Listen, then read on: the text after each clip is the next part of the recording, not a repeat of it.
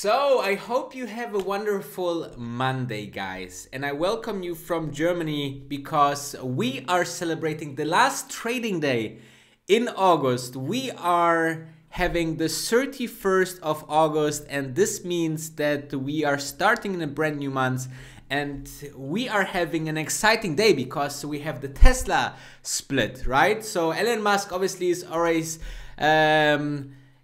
happy and exciting, and we will talk about that obviously in this stream. Moreover, you have to imagine that we are, even today, pre-market 3.6% plus already, okay, on Tesla stock. So this will be exciting, how Tesla stock will react. I didn't thought about that. We have a positive day, so it seems we have the last rally in August, but I would like to know where you are watching from, guys, okay? Don't forget to smash that like button directly in the beginning. This helps obviously the stream and the channel and is totally free of charge for you. Other than that, let's have a look into the agenda today. I would like to talk about a couple of things here. So first of all, I would like to welcome some new members that joined.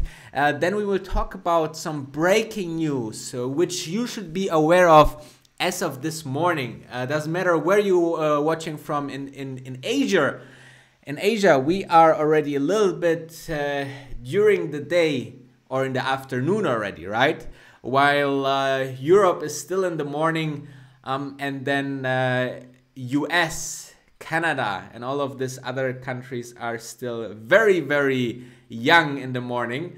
However, we will then talk about some Tesla Apple stock splits and what you can expect and how it looks like pre-market. And then we will talk about also Warren Buffett. He makes big moves in Japan. So this will be quite interesting. And before we diving in, let's have a look who is here and where we are watching from. So we have people from New York City, guys. It's 6 a.m. in New York City. Then we have Portugal as well. Then we have Singapore. Then we have Netherlands as well, and Germany as well. So quite a European audience today. Obviously, you know, you have a 12 noon time in Europe, so it's pretty much obvious that most of our viewers will be from Europe. But I would like to dive now into those members. And first of all, we have Iron Maiden is joining our Ultimate Wolf membership. Then we have Brian Failtois. I hope I said it right. He is joining the Real Wolf. So if you are wondering what is this membership, I think this is the greatest community add-on that is offered here on YouTube in the stock financing sector. So click the join button, okay, below all my videos, and you can join the best community out there. Here I made a small illustration. This is the join button that you need to look for below all my videos, and then you can join either, you know, one of three tiers. The gold tier is to support the channel, so similar to Patreon. Then you have the Real Wolf that Brian joined, for example. This is the Discord channel access where we talk 24 hours about stocks, about topics that we discuss here on this channel. And then we have also the Ultimate Wolf. This is 101 with me. So if you have any kind of questions to stocks or your portfolio or general some idea about the economy, or want to just chat with me on regular basis, then this is something for you. It's like a mentorship. Yeah, I wish I had something like this with someone. You know, I'm doing this professionally, obviously, so this is great for beginners, but also for some people that just need someone to go along those investing routes. I know how hard it is alone, so this is something that I offer, and I think this is tremendous value. So check it out, and it's less than your usual Netflix membership that just costs you time. Here we can make money together. So think about it, check it out, and let's dive into the news. So China, mega banks lost billions of dollars, obviously. This is like a headline, but it seems this is totally normal over the next couple of years or months to come, that those banks will lose a lot of money. Because and this is, I think, while we see a little of a downturn in banks, so especially those investment banks in the US doesn't really recovered so far and are not so under the top performers. I can go with you quickly into the charts of the big banks, and we can have a look. But what's actually happening, you can imagine that these big banks have loans to businesses, and some businesses obviously failing during this huge crisis, and therefore banks need to post some losses, right, in billions of dollars in a profit, because they have just so much bad loans, especially to the small and medium business section. And yeah, this is a headline this morning. Obviously this goes throughout the world, not only in China. And let me have a look if we can pull this out here just to show you what's happening. So let's say Goldman, for example, okay, Goldman and Sachs, and we will look into the chart and have a look and compare it. For example, this is now Goldman and Sachs here in Goldman and Sachs blue. Okay, so let's have a look and compare it to the S&P 500, for example. All right, the S&P 500, we will put it in purple. So as you can see, the S&P 500, or the general market index in the US, recovered quite nicely and is now year to date with 8% plus, while Goldman and Sachs is 10% in the red. And let me put some more banks just to make it more clear. So JP Morgan and Chase, let's put them in red right now here, even much lower, okay? And who else? We have Morgan and Stanley, for example, is also a big bank in the US. Also not that good like the general market. So all perform quite, or especially, you know, JP Morgan as well as Goldman and Sachs is really bad, but the Morgan Stanley is at least positive for the year. So as you can see, banks are not really great right now. Let's see, Deutsche Bank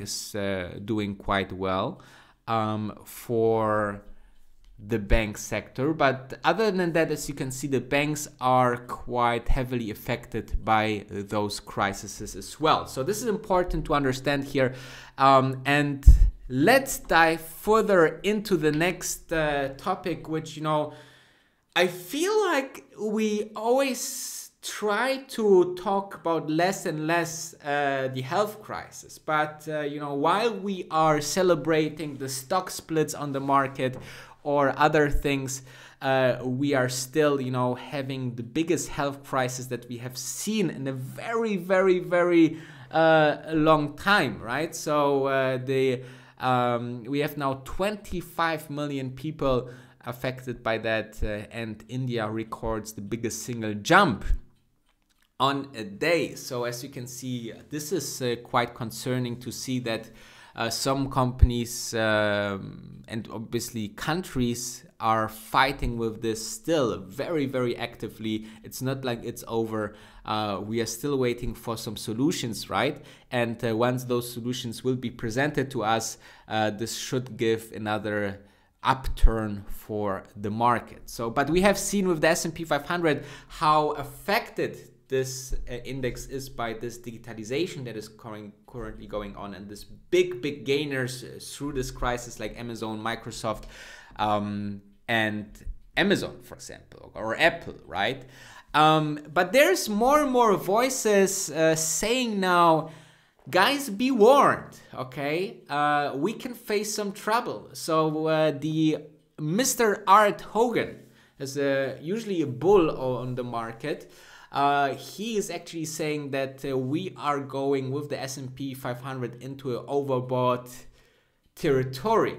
And you know, if you're reading this, obviously this first gives you like a caution mechanism. Okay, you see this and you say, wow, what's going on? But think about it that, you know, we had a pretty good run so far. So a pullback of 10 plus percentage, a small correction, is totally healthy, guys, and would be actually quite good to not overheat the market, especially, you know, with stocks also like Tesla, right? I mean, Tesla investors and Elon Musk are dancing to those stocks gains, but you know, you need also a little bit of a downturn for the stock just to cool down a little bit. This would be quite healthy.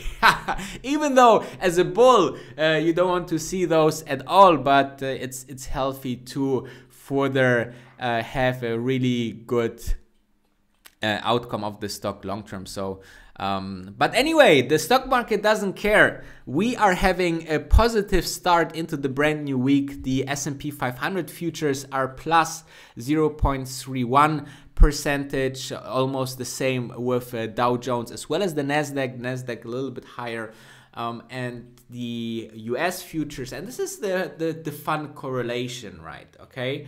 You know, currently the market in Europe is already open, but they are looking what's going on the pre-market in the futures in the US and what happened in the Asian market, right? Because the Asian market opens first, and then when the futures in the US are negative, then also the markets in Europe, depending on the situation, are checking, okay, what's going on in the US, maybe something that we don't know. And then once US market opened, then we have, you know, the balancing out, and then Asia is closing, and Asia actually following the US market. Then the next day, let's say, then a huge rally comes up in the US market. So the US market is really the key market here for worldwide development, right? So this is quite interesting and curious to see. I mean, no wonder if you're thinking about that the biggest companies out there currently, like Apple, Amazon, Microsoft, Facebook, Netflix, all of these products that you are using on daily basis, all coming from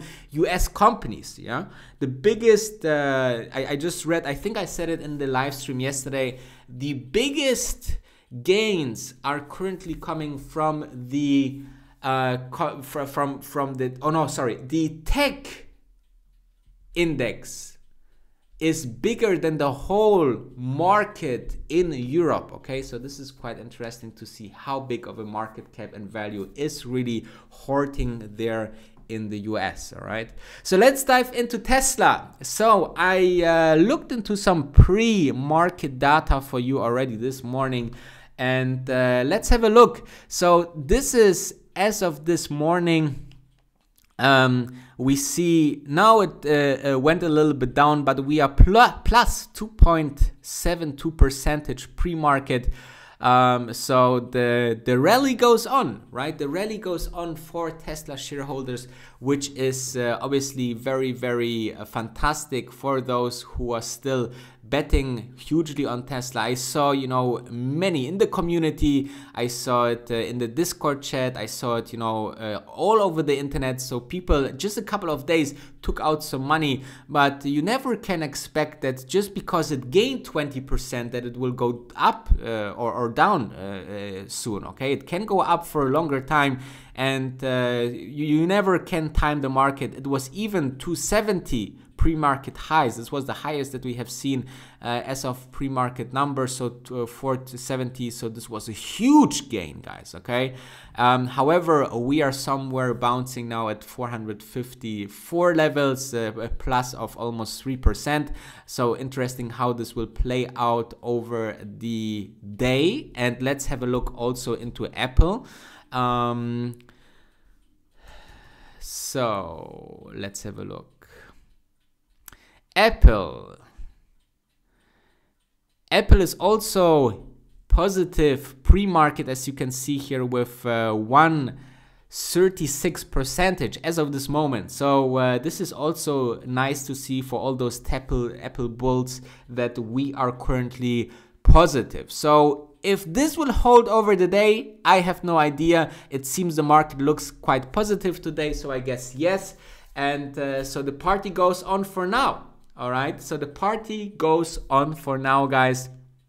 I'm super happy for those who are very long Tesla. I mean, I'm very happy for those subscribers that are here with me since 2019. Those was the biggest gains that we can make in the stock. Now, obviously, the gain potential in Tesla stock gets less and less on the short term or mid term, obviously, right? I mean, how big of a Tesla stock or of a market cap we can have, right? There need to be some more triggering of Tesla milestones and accomplishments, but never underestimate Elon Musk and his team and Tesla stock, right?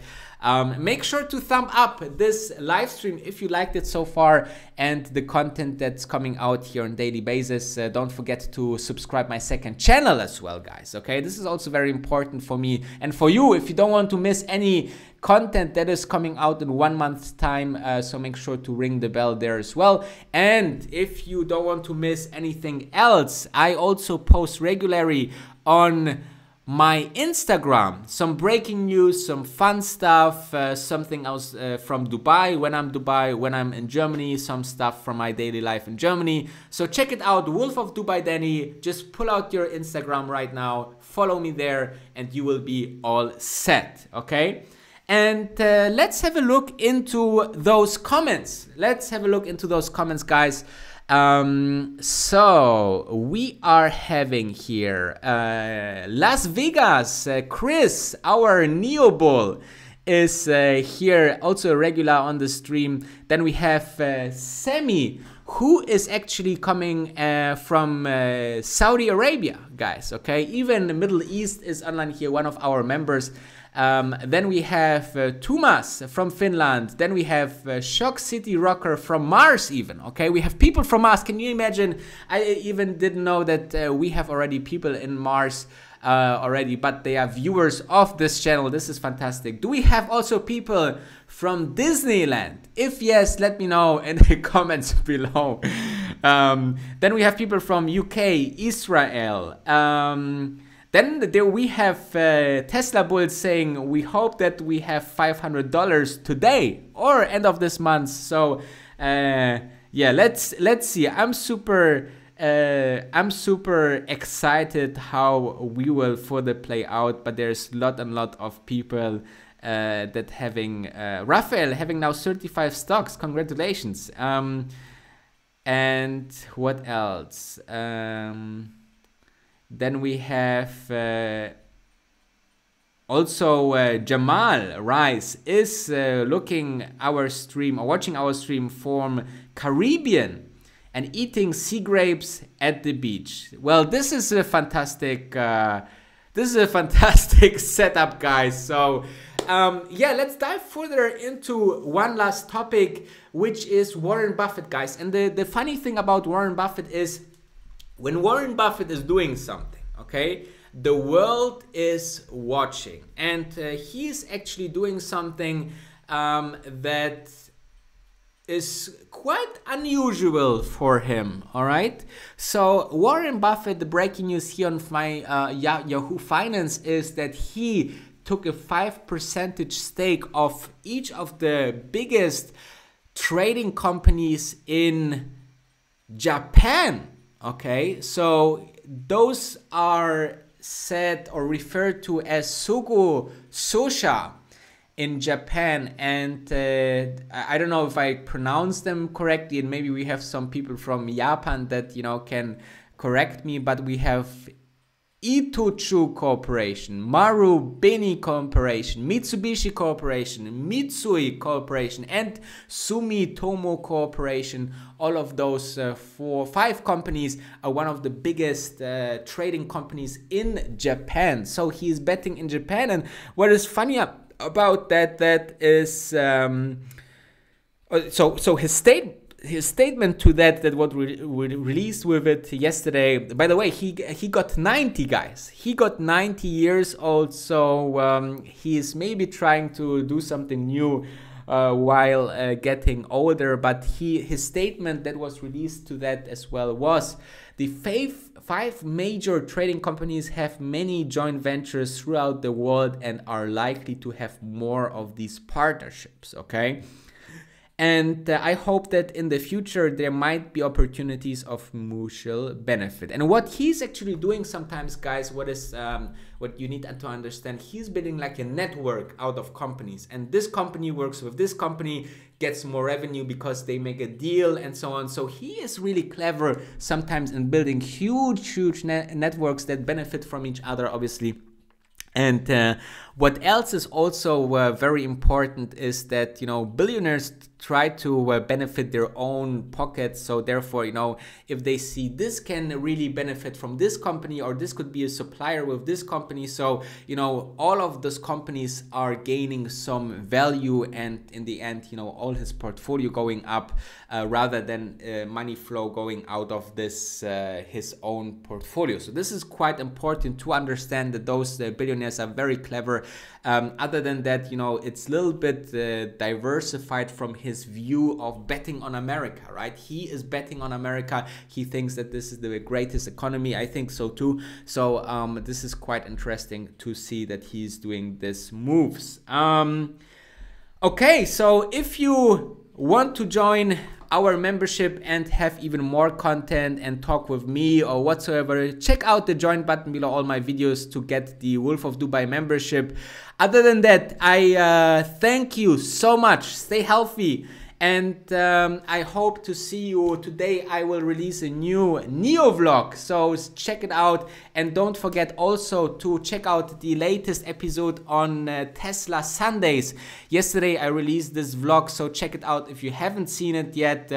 Very much appreciated for all those views. Obviously, I think I posted it yesterday and got already almost 10,000 views. So thank you very much for that. Check it out if you haven't, or smash that like button if you haven't.